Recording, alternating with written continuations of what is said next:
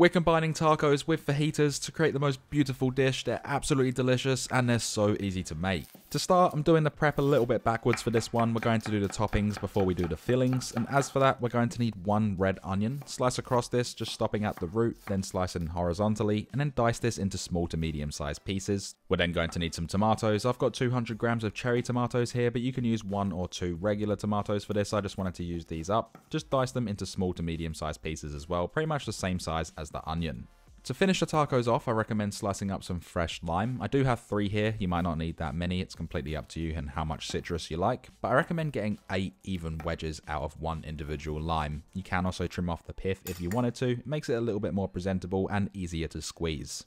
To lay all of the ingredients in the tacos, I am using some avocado. I've got 2 right here, and I'd recommend just slicing round the seed. Remove that seed, then pop it into a bowl. And you don't need to see me do all of them, so I'm just going to show 2.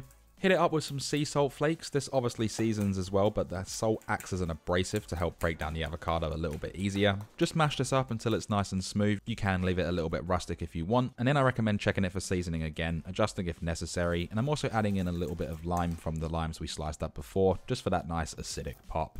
Now for the fajitas, I've got 1 brown or yellow onion. Slice off both sides, slice it in half, and then slice it into nice thin strips the whole way across. We're going to need 2 cloves of garlic. Just run these along a microplane to create a paste, and make sure you scrape it all out of there to avoid any waste. And then last, we're going to need 2 chicken breasts. You can use thigh if you want, but chicken breast is better for this recipe. Just butterfly this by slicing it horizontally to follow that cut all the way through to open it up. And then we can slice this into thin, even-sized strips, making sure they're the same size the whole way, that way they'll cook at the same rate. And if they're a bit long, you can slice them in half as well.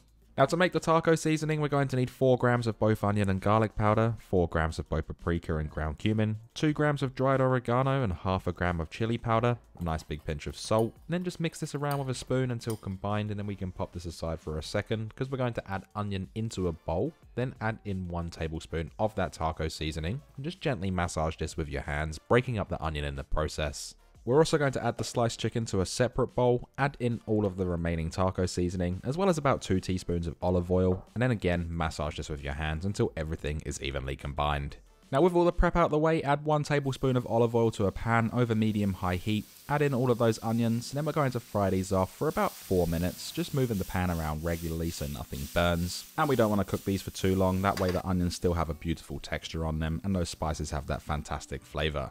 Next to go in is the garlic. Just break this up, make sure everything's evenly combined and nothing's clumping anywhere, and we're going to cook this for 1 minute, keeping it moving the whole time. Then we can remove it from the stovetop and just pour the onions and garlic into a bowl, placing that same pan back over a medium-high heat.